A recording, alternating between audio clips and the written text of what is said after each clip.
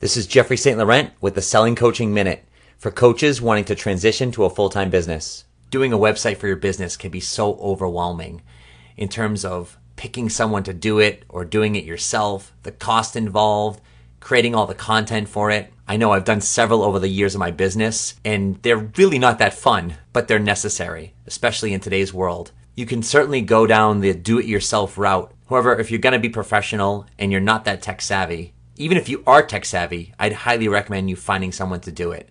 To take the guesswork out of it, I want to give you a resource today that I trust and I refer all my clients to, and I've had many of them use her and be very happy with the result. Her name is Lynn Coffey, and her website is lynncoffey.com, LYNNCOFFEY.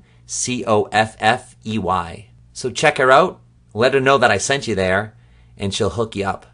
If you are a coach looking to transition to a full-time business, head over to my website, sellingcoaching.com, under the university for some great education to help you on your way. That's sellingcoaching.com.